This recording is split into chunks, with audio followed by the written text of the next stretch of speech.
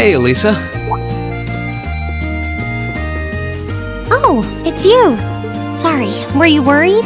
A little, yeah. Seeing you like that just kind of reminded me of that night in Nord. Oh, right.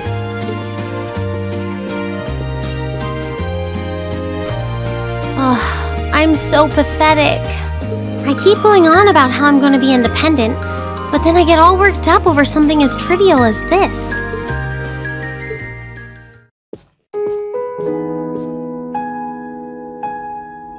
Seeing the city from above at night is really something, though. And to think, you got to take in a beautiful view like this every night growing up. Yeah, I guess so. It used to be my grandfather, my father, and my mother here. Then after my father died, Sharon joined us. But through the years, my family has always enjoyed seeing the lighted windows of Ruhr at night. Something that never changed, huh? I guess it is to you what Ymir's mountains are to me. Maybe every family has something like that. Still, first my grandfather left, and now Sharon and I aren't here most of the time either. Mother just stays here all on her own. Every time I think of that, I just feel like crying. It breaks my heart. I can't understand why she chooses to be so alone. I thought so. You're not just angry at her then. Well, she gets under my skin, that's nothing new. But if I was in her place, I don't know how I'd cope. I couldn't live like she does, losing herself in her work all alone with no friends or loved ones by her side. She wasn't like that before, back when my dad was still alive.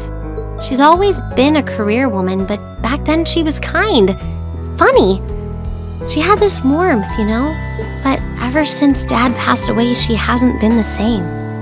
Work became her life. She pushed Grandfather out as chairman, all for what? More work? I've never seen her indulge herself, not even once. If she isn't dining with some business partner, she eats nutrition bars instead of meals. Sharon scolds her for it, but that's how she is. And that's why I'm scared. I don't want life to just pass her by.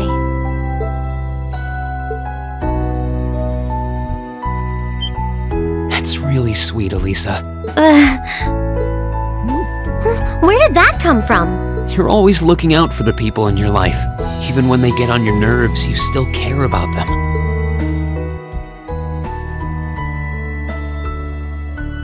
It's like how you and I were at first, or how you were with Laura and Fee.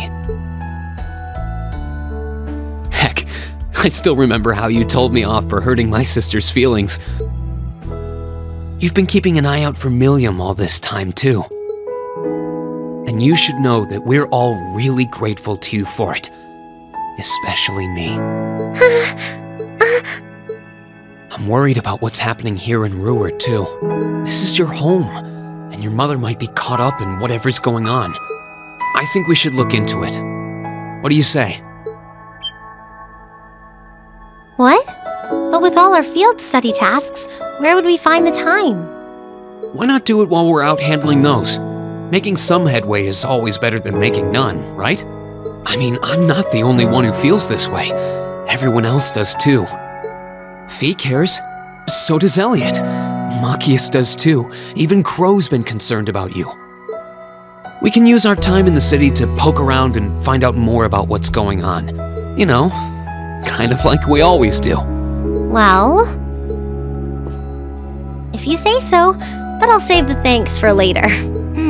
I doubt Sharon will tell us anything, no matter how much we pester her. But I'll ask around and see if anyone I know has any idea what might be going on. It shouldn't be too late to give some of them a call at least. All right, I'll leave the info gathering to you. Once we get our task list tomorrow, we can discuss how we want to do this. All right. Anyway, I think I'm going to start calling my contacts.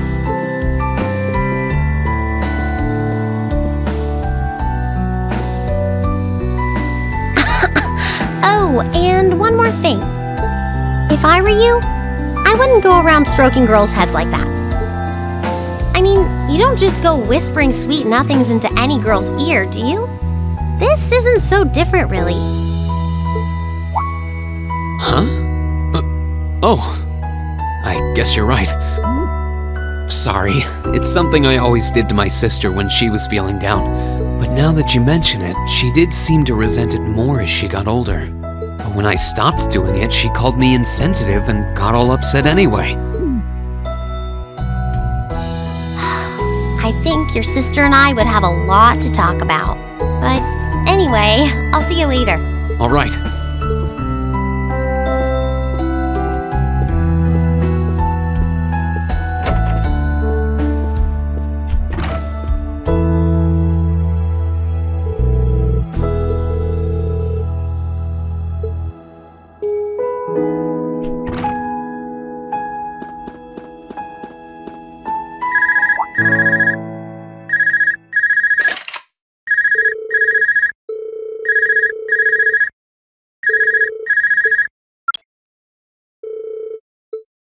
Oh, good, it went through. Glad I was able to get your number from Milliam. It is. I apologize for calling so late. Are you free right now?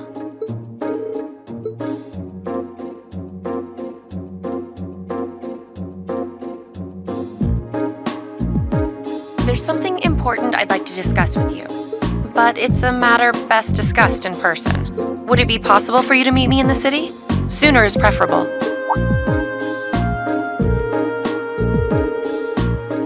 Technically speaking, yes. But with the provincial army on alert, traveling in a large group would draw too much suspicion. That's why I decided to contact you directly. You are the team leader.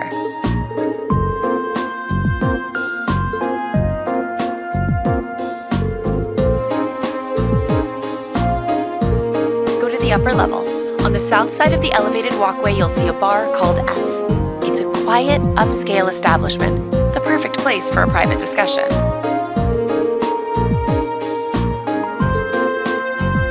I'll be waiting. I'm not on a schedule or anything though, so there's no need to rush. You've got time. And by the way, I'd rather you didn't mention any of this to Alisa. Because what I want to discuss with you happens to involve the Rhineford Company. But I'll leave it to your discretion. Anyway, you know where to find me.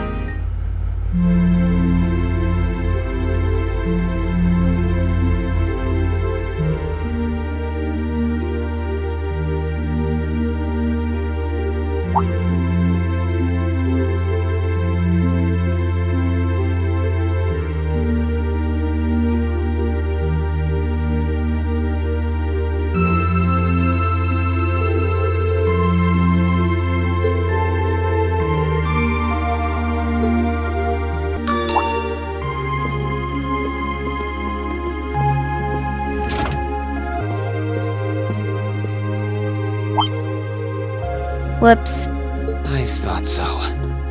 Hey! Why are you running away?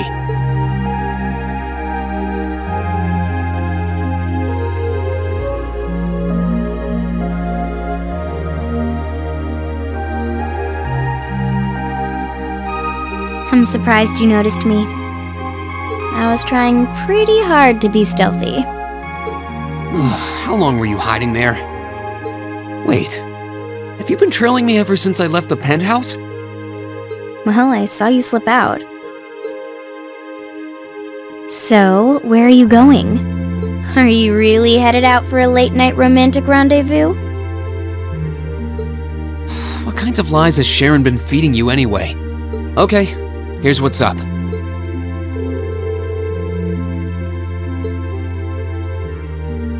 That totally sounds like a rendezvous. Sorry, I shouldn't have interfered. Whoa, it's not like that.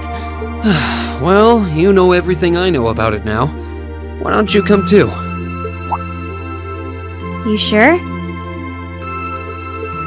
No reason not to. It sounded like whatever info she's got has something to do with our field study. And honestly, I wasn't all that keen on having a one-on-one with a military officer to begin with. Gotcha. But first, I want to walk around a bit. After we've been walking around all day? Whenever I come to a new city, I always like to get a feel for what it's like during the day and the night. I feel kind of uneasy if I don't. Oh, right. All right, I'll join you for a little stroll. I don't want to keep the captain waiting too long, though. Will once around town be enough? That'll be fine. Okay, let's roll.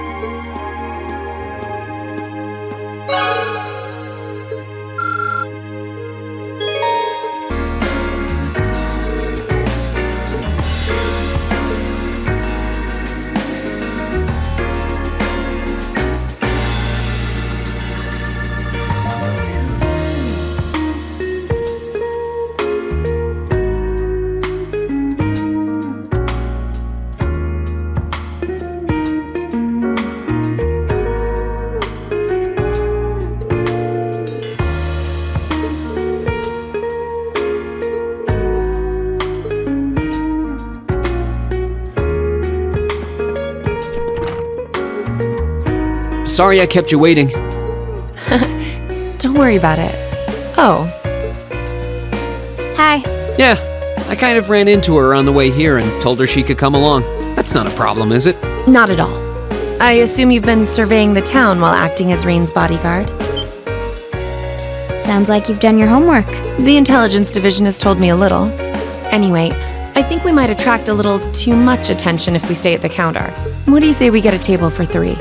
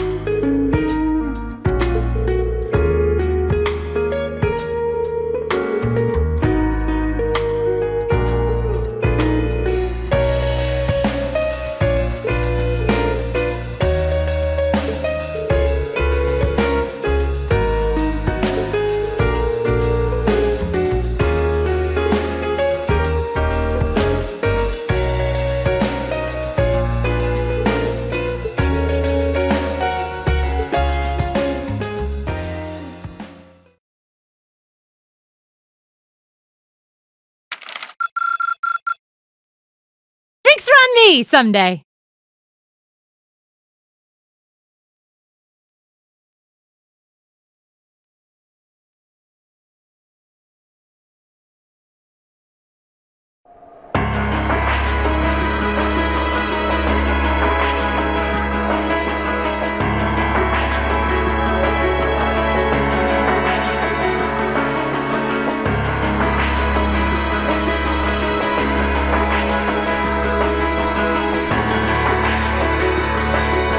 Time has come. First Hype, then Crossrail.